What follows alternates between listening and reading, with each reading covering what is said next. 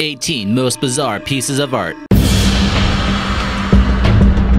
Number 18. Go to Hell. This painting from the 15th century is one of the most frightening pieces of art at this time, and was created most likely to scare people into becoming more Christian. Scare tactics like this were commonly used by the Catholic Church. Number 17. Portrait of Pope Innocent. This infamous painting by Francis Bacon depicted the Pope screaming on a black background and looks almost like a possessed clown. I'm assuming Francis was a Protestant and wasn't a huge fan of the Pope at the time.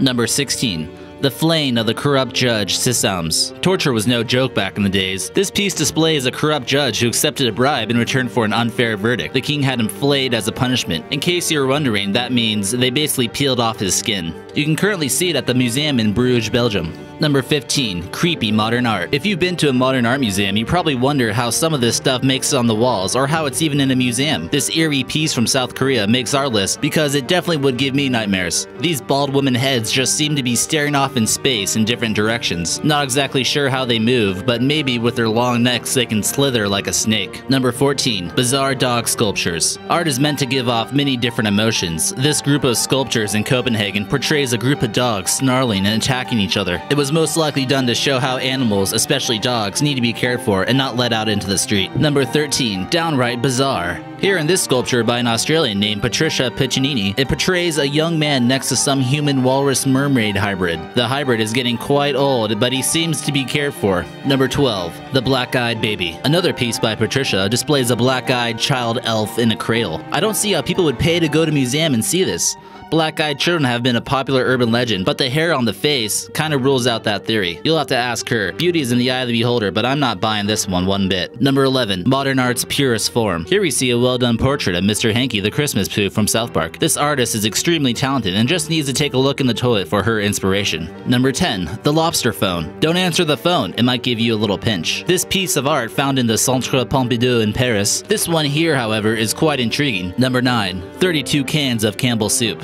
This famous work of art is displayed in New York Museum of Modern Art by Andy Warhol in 1962, and the title basically sums it up. It consists of 32 canvases and displays each variety of tomato soup at that time. There are quite a few of interpretations on this piece, and you can go look those up for yourself, but the painting was sold for a whopping $11.8 million.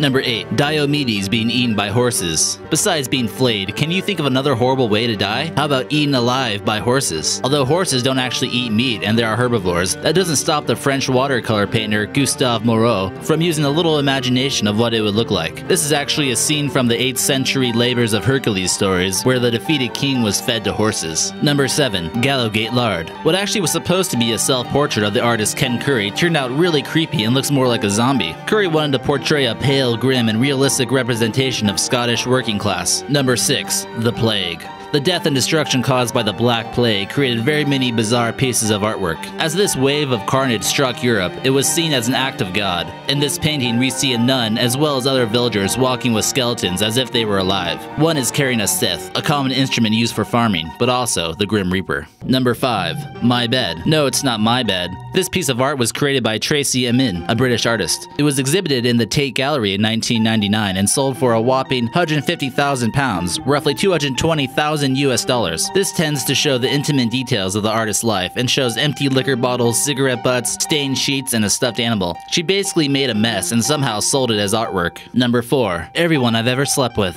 In case you were wondering who's ever shared that bed with Tracy, she made that into a piece of art too. I hope you weren't already with someone then got your name blasted on the tent, which is now in a museum. The tent displays 102 names and there's probably a few she forgot. Number 3. The Art Accident. A Dutch artist by the name of Hank Hofstra decided it would be artistic to display several large eggs in the middle of the street. People aren't the only ones getting fried in Netherlands apparently. These 100-foot wide diameter fried eggs is believed to be an artistic fun way to make a point about global warming. Number 2. The Visitor. Hopefully your park doesn't have something lurking under the water. The statue made by David Brewer-Wheel was featured in the Tratworth House Gardens in the United Kingdom near Sheffield. The sculpture is actually a self-portrait of David's top half of his head and is made out of clay. He claims molding out of clay is really more like painting than sculpting. Number 1. Deterioration of mind over matter. This gruesome-looking painting of a decaying skull over a devilish-looking birdcage from Australian artist Otto Rapp was made in 1973. I believe it depicts how humans are no longer saying what they believe since the tongue is in the cage. The skull rotting shows that as a species we used to be able to say what we like and our thoughts lie helplessly to rot, like in this painting.